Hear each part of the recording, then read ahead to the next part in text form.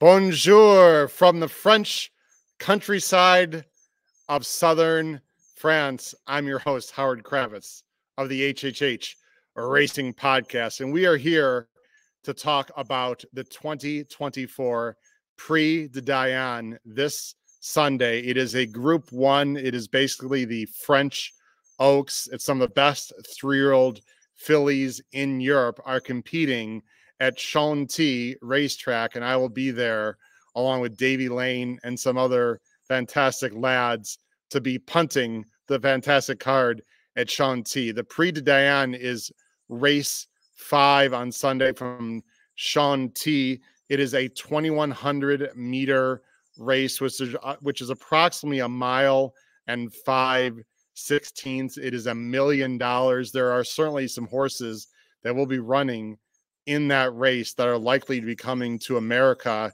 at Del Mar Racetrack for the Breeders' Cup in November. Let's take a quick look at some horses that are going to be competing in the Prix de Diane, which is, you're going to be able to bet that if you're a United States citizen, you're watching this on many of your ADWs. It is mid-morning, I think approximately 10:15 Eastern Standard Time.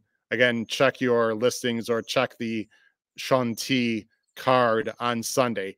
We're not going to show replays, but I'm going to talk about a few horses that need to be strongly considered in this race, including a horse that is going to take some money that I will be trying to fade in the market.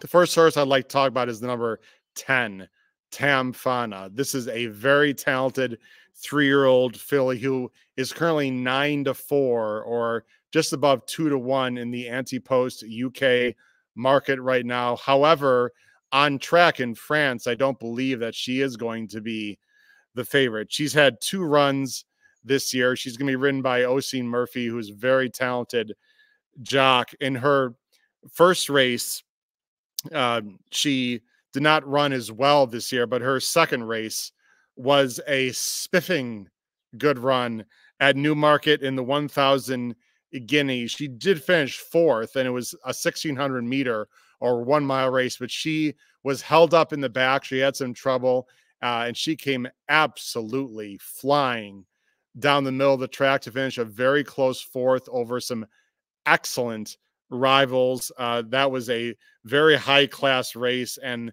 Tamfana, if she can stretch out effectively, and she's bred to do so, will be a major factor in the 2024 Prix de Diane. She's the number 10 horse, and she's breaking from gate number 4.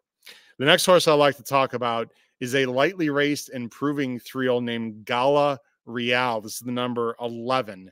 Gala Real will be breaking from the 1 hole.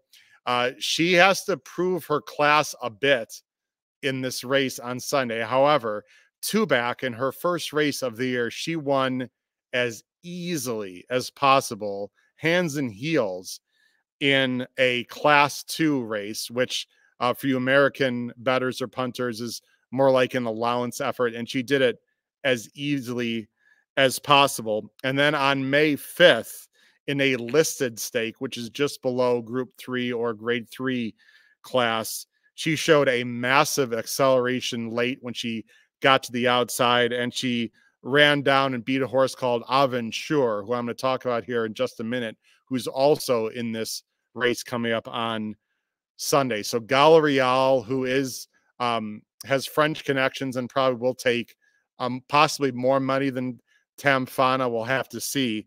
But Gala Real, I believe, is somewhere around 6-1 or 8-1 right now in the UK anti-post market. She is going to be very live. She has Christophe Soumillon, who's one of the best riders, if not the best rider in France, one of the best riders in the world.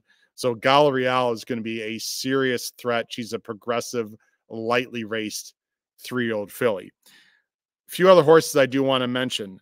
Number 13, Aventure. This is the horse that I just mentioned who did lose 2 back to Gala Real. Aventure is the number 13 horse, breaking from post 10 in the Prix de Diane on Sunday. Aventure is owned by the same connections as a horse called Goldikova, one of my favorite horses of all time, who is unbelievable. 3-time Breeders' Cup Mile champion. This is the Werthmeyer connections. First up, again, had a close loss to Galleria 2 back. And then last time going 2,400 meters, which is a mile and a half. So the race on Sunday will be a cutback for Aventure. She won hands and heels as easily as can be, made a little bit of an earlier move and was just coasting to the wire the last 100 meters. Maxime Guillon will be riding Aventure. He's an excellent jockey. Aventure is going to be a major player in the race on Sunday. 2 other horses I do want to talk about quickly. The number 1, Kandala, a very talented filly. She is stepping up in distance. That is the major question for me. She's been excellent at 1,400 and 1,600, which is 7 furlongs to a mile. The question is, can she stretch out to this mile and 5/16? She probably will prefer firmer ground. Right now, the weather forecast is a little bit tricky to predict. They are predicting some rain in the suburbs of Paris. It should be, good, possibly soft in some places. We'll have to see, but it's not going to be very soft, or at least doesn't look that way. So it'll be pretty fair, somewhere in between good to on the softer side. We'll have to see, but Kandal would probably prefer firm turf. Again, when she finished in some very good races, she's been a little rank, a little headstrong, but if she can settle early, she has a massive closing kick. Again, the question is, can she handle the 2,100 meters? If she can, she's a serious threat. The horse I'm going to fade, that is going to take quite a bit of money, you think would be, is the number 5, Dance Sequence. And some of you might be familiar with this horse. This is a Godolphin horse and will be ridden Sunday by William Buick. So you know worldwide this horse is going to take plenty of action in the market because of the connections. Dance Sequence ran very well in her last race. However, she did lose 2 back and pretty handily to Temfana in the 1,000 guineas. To me, Dance Sequence appears to be a little bit more one pace. I'm not sure she has that quick, rapid acceleration that these French horses will display on Sunday. So Dance Sequence will be in the blue Godolphin silks. Will take money. I'm not so sure. I'm going to be fading her at the top of the placings for 2 reasons. Her lack of acceleration. She's already been beaten by a few of these, and she's going to take a lot of money in the market. Here in France, there's a bet called the Tiercé, which is basically the trifecta. My top 3 in the Prix Diane on Sunday is going to be 13, 10, 11. I'm going to go Aventure off that very impressive win last time 2 weeks ago over Temfana, who is going to take a lot of money and is very talented with a big jockey upgrade for this race, over the number 11, Galleria in 3rd. Let me think here. Assistion, s'il vous plaît. Garçon. Oui, monsieur, oui, monsieur. Ah, it's Davy Lane. Le rouge, le player. Oh, it's Vino. Oui, oui. No, okay. Davy Lane, of course, is here. Davy's been a great host for us here. Avec le chevaux. Oui. Oui. Davy, talk to your opinions on the 2024 Prix de Diane. I also see you have a nice book in your hand there as well, Davy. Let me plug this while I can. A better way of thinking. By Matt Miller. There you go. There you go. Davey, it's going to be a very exciting race on Sunday. I'll tilt the camera here so we'll get a better look. What are your opinions at Chantilly this Sunday for the Group 1 Prix de Diane? I'd love to throw some bombs everyone's way, but it's not going to happen.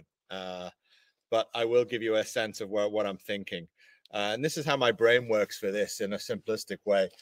I've lined the horses up by draw number, and I've lined the horses up, and I know the form of the horses, and I've lined the jockeys up. And something has stood out in terms of jockey bookings is that an Irish and an English jockey have been drafted in for the race for French horses, Qatari-owned horse and an Aga Khan-owned horse. So that's interesting. But I would be playing here at the track on Sunday. I wouldn't be playing a Tiercé. I would be playing what the French call a multi.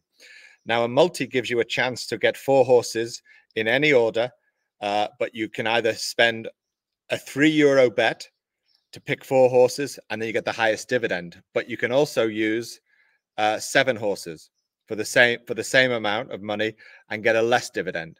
So I would just go with a €3 bet for 4 horses to get the dividend, and I would expect that to pay somewhere in the order of 200 to 250 euros for €3. So that would be my simplistic advice if you were here.